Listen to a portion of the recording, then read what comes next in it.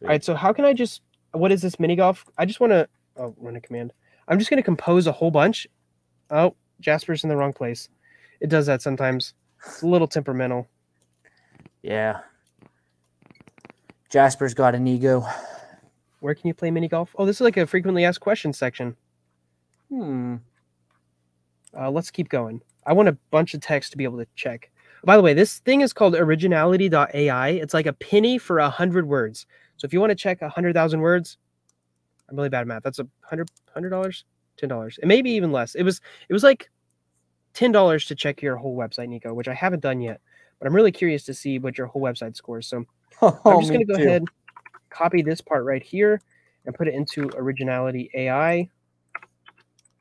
We'll remove some of the white spacing, and we're going to go ahead and scan it and see what it comes up with. So it also does a plagiarism check, which I really like. This is actually kind of cool that it does that as well. Let's actually go to the top place on Google. So how to play mini golf. And then we'll check them also. So what is this, Smuggler's Golf? Yeah, and we should start a mini golf blog because that has like no words. Really? Yeah, like. Oh, wow.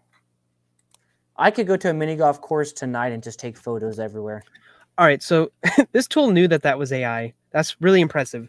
Dang. Let's do a new one. We'll do a new one of the one I just is ranking, I think, what was it, number 2? We'll see what it ranks. Yeah, behind the video. I wish we had an article that didn't divulge our keywords, that we could show that was rewritten with some AI.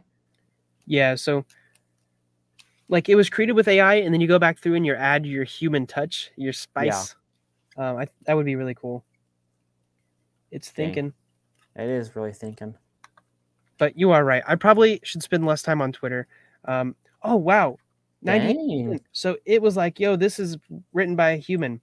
Oh, and it found the match too. That's true. I was checking your website and it found it. One of them didn't even find your website, which I was like, I don't know if this plagiarism thing is working or not, because this is literally from Nico's website.